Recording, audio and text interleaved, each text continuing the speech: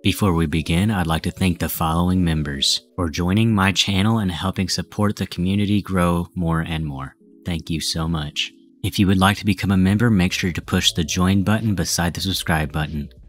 And here comes the video.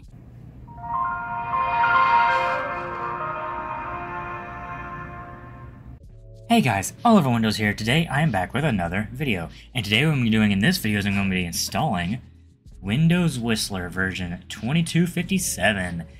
I'm pretty sure in this build is the first build to have the whole Windows Whistler labeled on the boot screen. I'm going to do a little bit of research as I go along, which means I'm going to go to the beta wiki website and read the stuff like that. And of course, I'm going to get some knowledge from chat as well, mostly from Rainy Nights. But without further ado, let's go ahead and set this up. Set up the camera and everything else. Let's go ahead and open up the laptop here. Let's go ahead and turn that off and turn the laptop on.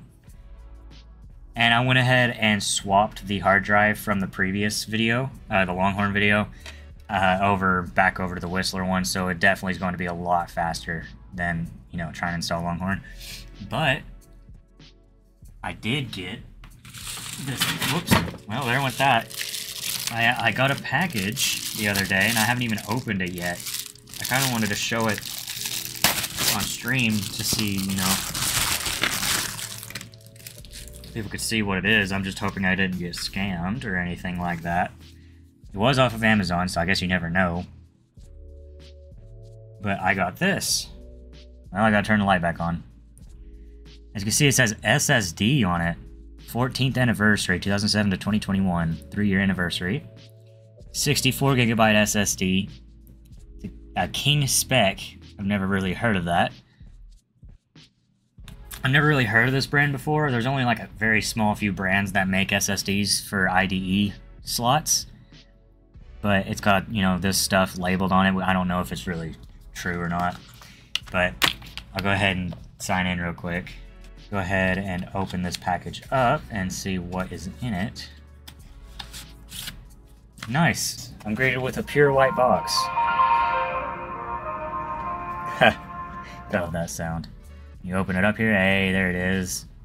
Oh, interesting. It comes with a cable? Cool. It actually comes with an IDE cable. That's awesome. So here's the SSD. I've never actually heard of Janssen before, but I mean it's here. It's an IDE SSD. So I'm probably going to be putting the future Longhorn builds on this drive instead of the one I had previously. So yeah, we got this Janssen SSD on it. The back is written in some Janssen and then Chinese. I think that's Chinese. I'm not too certain. But instead of a SATA drive, it's called a PATA drive. I'm not exactly sure. So let's see, is this a typical IDE cable? Let's see. So this side is the default IDE, I think. Let's see, what's this side?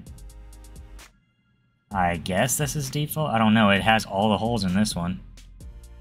But this side doesn't. No, this side does. Okay.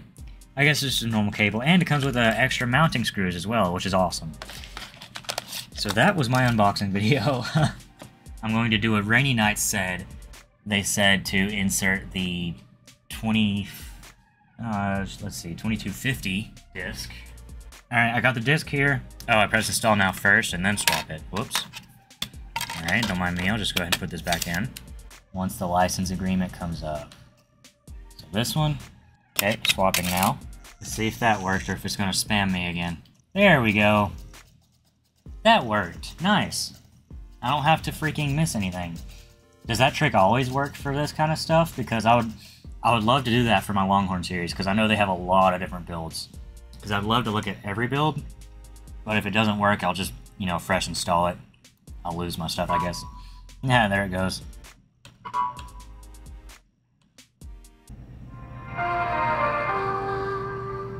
Every time I freaking see this screen, I always can just hear the fake Whistler sounds in my head. You guys know what I'm talking about? Ooh, oh god. Look at that down here. Look at that. The colors. Man, I can't wait to see the cool little, like, animation stuff. That's so freaking cool. But honestly, that's cool. I don't remember seeing this at all. While we wait, I'm going to go ahead and read off what BetaWiki has to say about this stuff. So, this is the final preview before Beta 1. It's got a new boot screen, which I don't think I'm going to read the whole thing. You guys can go look it up for yourself if you want more information. When upgrading to this build, a graphical overlay with a progress bar, which is in similar style to the GUI portion billboards, whatever that means, is shown during the text mode portion as it copies files. However, it still falls back to text mode if it encounters errors. So it must be talking about this right here, what I'm looking at right there. Oh, I see what they're talking about. Yeah, usually there's text down here, isn't there? Setup now includes billboards during the last portion of GUI setup that resembles the ones used in Windows 98 and Windows Me. Alongside of this build was upgraded from previous build or Windows version, and Ubi will run after the GUI portion of setup. So there's going to be an Ubi? The Ubi oddly reverted to the design seen in Windows Me Beta 3 builds, though with the Windows Me branding replaced with Windows Whistler. Merlin doesn't work again. Dang, rip Merlin, man. Alright, so now there's shell stuff. What's this about? The login screen received minor updates, such as a please wait message while shutting down, and the user logging in is shown during the login process. The professional theme has been given a makeover, that's good to know, and would largely remain unchanged up to build 2419. The theme was renamed to Watercolor in build 2410. I love the watercolor theme. That must be what this theme is they're talking about right now.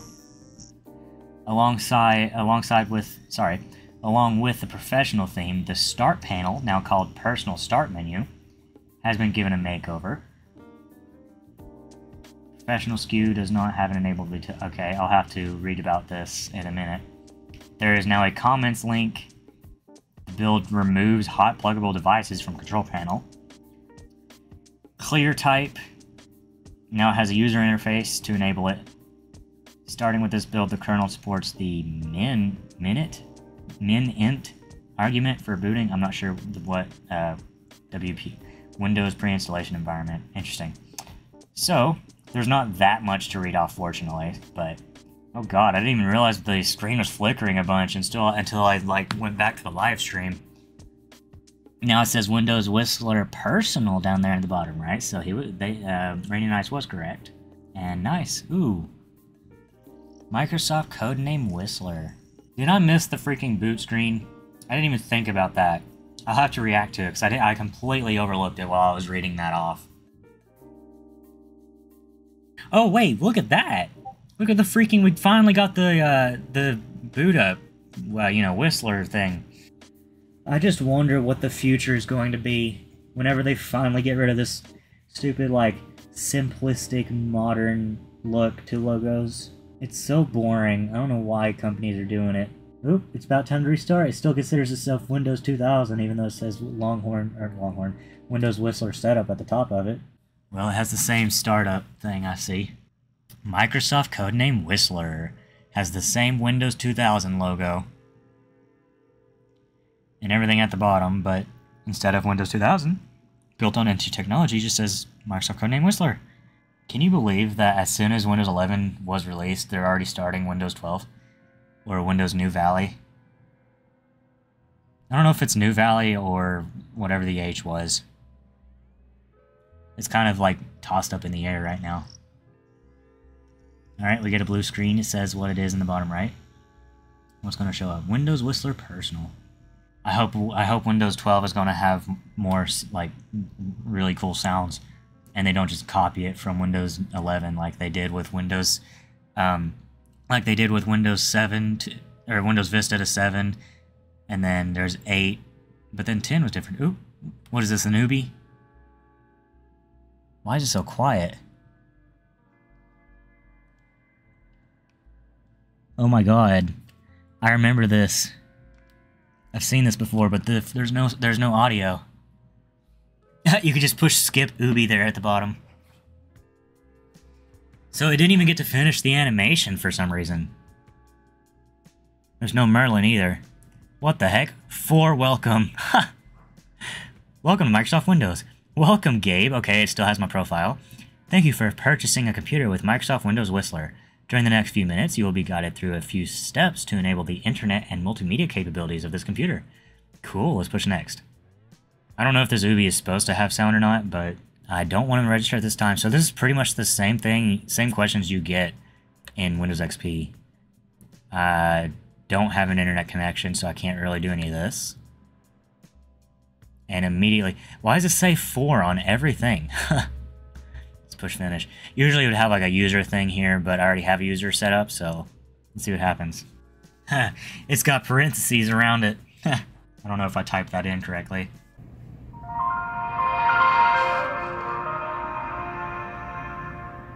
There we go. Now, why the heck was there not any, like, sound when the Ubi started? You'd think it would use the intro sound. I guess it's just quiet. I see we kept the same cursors from the last build, so that definitely proves it's the update. I mean, an upgrade, along with the whole screen resolution being, you know, good looking. For me, anyways. I don't know about you guys. So did it completely get rid of the Dell background thing that we got in the last one? I think it probably did. Uh-oh. I hope the Dell thing is there, kind of. Or hopefully I can just say, okay, there it is. I'm gonna have to get rid of this. Let's see, what does the Windows logo look like? I mean, the start menu, I don't know why I said Windows logo. Ooh. Okay. The pinball logo looks like yin yang. Intriguing, intriguing indeed. Alright, let me see if I can disable this whole active desktop thing. Now let's see if the whole watercolor background has changed at all. Oh hey, look at that! It's got the whole watercolor theme now. Look at the little pixels and stuff up here. I love this theme. Literally one of my favorite. My custom theme? That's interesting. I'm not sure why the text is, you know, black. Ooh, I see watercolor. Is this what I think it is? Dang it, it's not.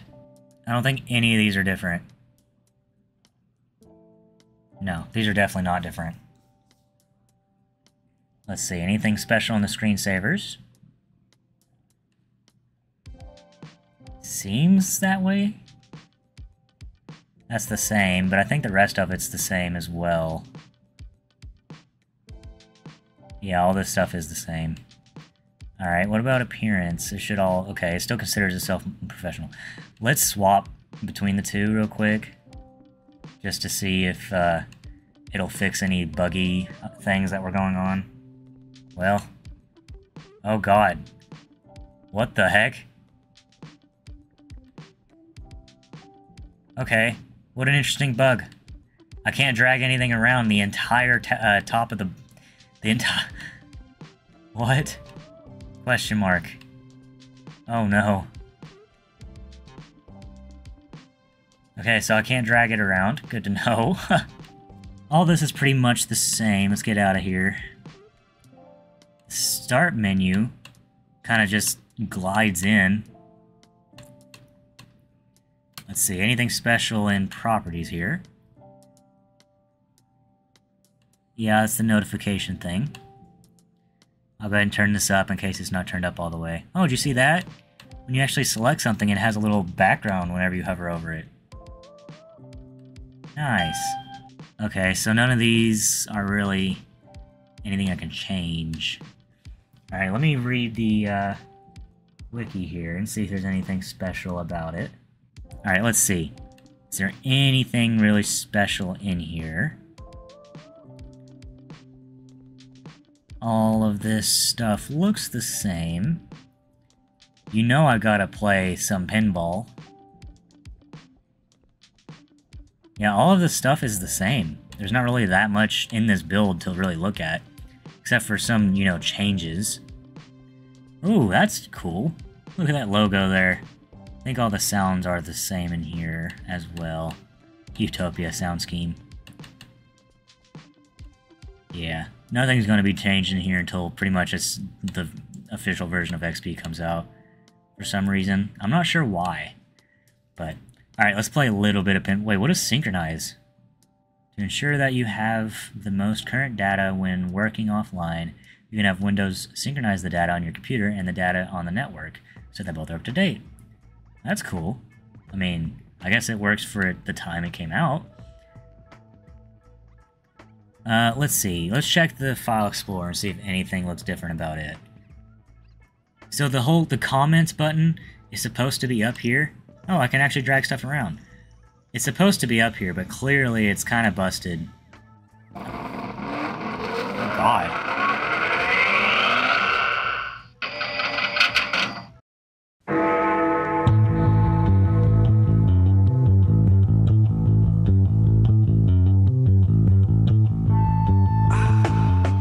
I didn't even reach a mil on that one. Look at that.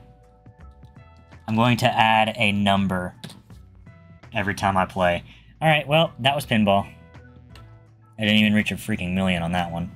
So I noticed whenever you push the start button, it just immediately pulls the start button when you push it again. The control panel?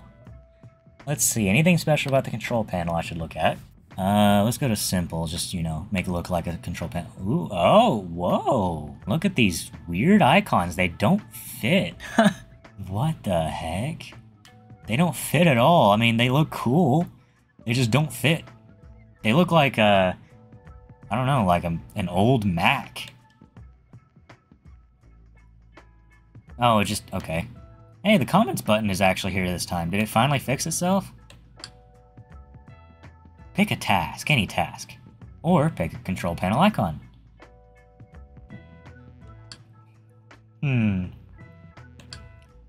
Are any of the... Is anything else in here different?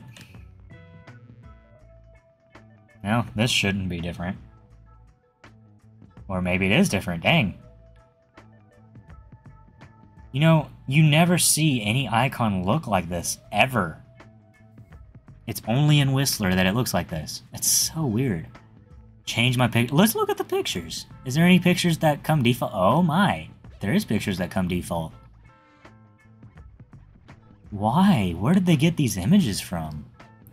Wow, what a great preview. It's the same exact size. An alien. I guess this is a flower. And you got your little people. Man, if this wasn't pink and if this was red, I'd choose it. You got another flower. Random mushroom, question mark? A random robot. The inside of a shell. A baseball. Another flower. And a UFO. They must like aliens. Oh, they're from Neptune? Oh, okay. I didn't even know that. I never thought to, like, look into this. I'll keep it at, I'll keep it at this for now. You could use your own picture, of course, but... Related task. Change the theme. I think this is just the themes that I looked at earlier. Yeah. Okay. So it did fix itself. I can drag stuff around now, and the comments button is there. Let's see. Anything else special in here? Well, I guess that leaves me there. Let's see. What version of Internet Explorer is this? 5.6.2257. See, technically they're building Internet Explorer with Windows, which is why you couldn't get rid of Internet Explorer, because it was literally baked into the operating system. So anyways, guys, I hope you guys enjoyed this video. We didn't really get to do that much. There wasn't that much that changed on here. Obviously, the theme changed. Some stuff in the control panel changed. Of course, we had a little bit of fun in pinball. Thank you guys so much for clicking on this video. Hopefully in the next video they'll have more to look through, and maybe they change Internet Explorer in the next video. I honestly am not too certain. But this is the last build before it's considered, you know, Beta 1. So I'm hoping to see a different start menu, maybe? Fingers crossed. But yeah. Make sure to go down in the description and click on any links, you know. You can help support me or see what stuff I used to record and stream with and whatnot. Thank you guys so much for watching. Make sure to click that like button, subscribe if you're new. And I will see you guys later. Goodbye, guys.